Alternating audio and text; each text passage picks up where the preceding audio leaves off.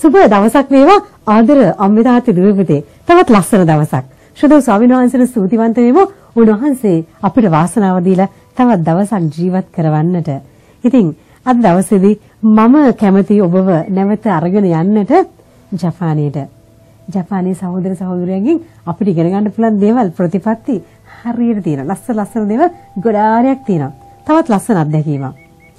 ජපානයේ ඉන්න අය හරි කාර්යශූරී. ඒකේ රට එච්චර දියුණු මේ දෙවන ලෝක යුද්ධෙන් බෝම්බ ගහලා විනාශ වෙලා හිරෝෂිමා නාගසාකි කියන නගර නැති වෙලා ගිහිල්ලා රට නැති වෙලා අදත් අංගවිකල දරුවෝ ඒකේ ප්‍රතිඵලය හැටියට බිහි වෙනකොට මේ රාජ්‍යය තුල රට තුල මේ අය මේ ළඟදි දවසක් මං හිතන්නේ භූමිකම්පා ඇති වෙලා විනාශ වෙලා ගියා ආය නැවත හිස ඔසව ගන්නට මේ අයට හැකි වෙලා තියෙන්නේ මොනවා කොහොම නිසාද කියලා හිතුවොත් ජීවිතයේ තියෙන ප්‍රතිපත්ති නිසා වෙන කිසිම දෙයක් නිසා නෙමෙයි ජීවිතයේ ප්‍රතිපත්ති කවදාක්වත් නැති කරගෙන නැහැ. ඒක තමයි මෙන්න මෙහෙම දෙයක් කියනවා. මම හරි ආසයි දෙයට. එයයි කියනවා ඒගොල්ලන් රස්සාවක් කරනකොට රස්සාව කරලා පඩියක් හම්බෙන රස්සාව කරන්න යන්නේ. පඩියක් හම්බෙන සල්ලි හොයාගන්නනේ. එයාලා ඒ සල්ලි ගන්නකොට දැන් හිතන්න රුපියල් 10000ක පඩියක් කියලා රුපියල් 10000ක පඩියක් මාසෙ අන්තිමට ගන්නවා නම් සුමානේ අන්තිමට හරි කොහොම හරි ගන්නව නම් ඒ අය වැඩ කරනවලු ඊට වඩා දෙගුණයක්. 10000ක් හම්බෙනවා නම් එයාලා 20000ක වැඩ කරනවලු. කරලා තමයිලු අර 10000 ගන්නෙ. එතකොට මොකද වෙන්නේ? හරි ලස්සනයි. කියනවා ඒ පුද්ගලයා එම්ප්ලොයි කරගෙන ඉන්න කෙනා අර සල්ලි ටික දෙන්නේ අර පුද්ගලයාට ලොකු ලැබියාවකින් ලොකු ආදරයකින් තමයි දෙන්නේ. අන්න ඒකින්ද මොකද වෙන්නේ? ආශිර්වාදයක් ඇතුවනේ දෙන්නේ. මොකද මට වැඩ ගොඩාක් කරලා තියෙද්දි මෙයාට මම මෙච්චර දෙන්නේ. අනේ මට පුළුවන් නම් තවත් වැඩි කරලා සල්ලි දෙන්න. කොච්චර හොඳයිද කියලා මට තියෙනවා මම තවත් දෙනවා කියලා හිතලා තමයි ඒ පුද්ගලයා ඒ සල්ලි ටික අර පුද්ගලයාට දෙන්නේ. නමුත් අපේ රටේ තියෙන තත්ත්වය අපි දන්නවා. අපේ රජයේ තැන්වලට ගියොත් අපි දන්නවා සමහරවිට ෆෑන්ස් දාගෙන ෆෑන්ස් නිකන් වැඩ කරනවා. ලයිට් නිකන් වැඩ කරනවා. ඒ වගේම අපි දකිනවා සමහර වෙලාවට මේස උඩ ඉඳගෙන කතා කර ඉන්න සමාජික අපේ මේ සහෝදරයෝ අපි දකිනවා. ඔහේ ෆෝන්ස් වල එල්ලගෙන ඉන්න අය දකිනවා.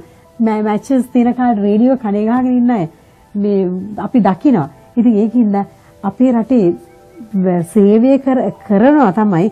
නමුත් අපි ඒගොල්ලන් පඩි දෙනවා කියන්නේ රුපියල් ලක්ෂයක් පඩි දෙනවා නම් අපි වැඩ කරන්නේ 50000කටයි. ඉතින් අර පඩිය දෙන පුද්ගලයා අපිට පඩිය දෙන්නේ මේ මිනිස්යාට නම් අනිවාර්යෙන්ම මෙච්චර පඩියක් වටින්නේ නැහැ. මං හිතුවේ මීට වඩා ලොකු දෙයක් කරයි කියලා. නමුත් මෙයාට මෙච්චර පඩියක් දෙන එක වටින්නේ නැහැ කියලා තමයි හිත ඇතුලේ ආශිර්වාදයක් නැතුව තමයි ඒ පඩිය දෙන්නේ.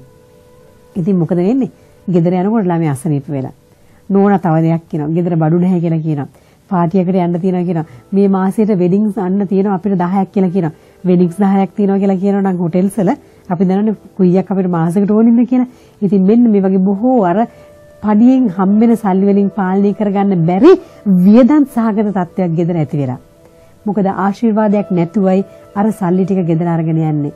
ඉතින් මගේ රත්තරන් අම්මේ තාත්තේ දුවපෙදේ මාත් එක තරහ වෙන්න පද මේ වගේ දෙයක් කිව්වට ඔබත් එක්ක ආදරේ නිසාමයි කියන්නේ. ඉතින් මාත් ආසයි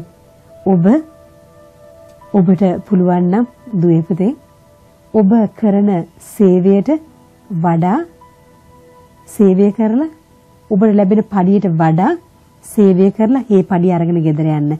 එවිට ඔබට දැනේවි ඒ සල්ලි ඔබේ අතේ හරි ප්‍රොඩක්ටිව්ලි රැඳෙනවා කියලා ඔබට හැඟෙන්න පටන් ගනීවි.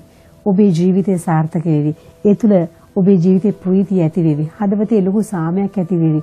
එහෙමනම් අද දවසේදී මේ හැම දෙයක්ම භුක්ති විඳින්නට පුළුවන් ඔබේ කැපවීම තුළ ත්‍යාගශීලීකම තුළ කියලා මතක තියාගෙන අද දවස ආරම්භ කරමු අවසන් කරමු. එහෙනම් ඔබ සියලු දෙනාට සුබ දවසක්. ජේසුස්